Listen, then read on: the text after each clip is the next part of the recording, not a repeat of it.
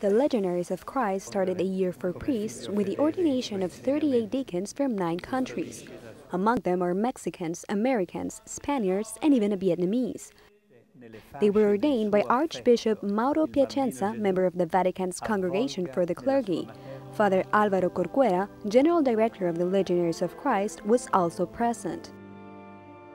This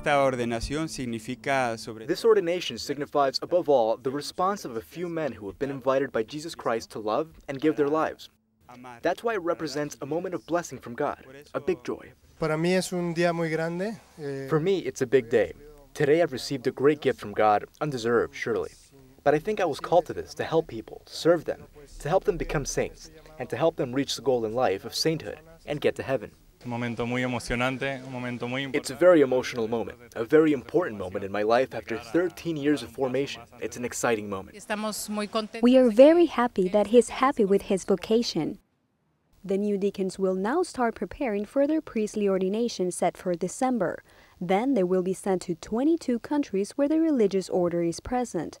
The Legionaries of Christ has some 800 priests and 2,600 seminarians. That's why the year for priests has a special meaning to them. The best initiatives are prayer and living a life of charity. Not so much in giving things, which is important, but giving our hearts and our lives. Being a key so that other people can discover that God loves them, and so that we are able to rejoice in the heart of Christ. The charisma of the Legionaries of Christ is shared by the apostolic movement Regnum Christi, counting mostly laymen and women, along with deacons and priests, and adding up to 75,000 members in more than 30 countries.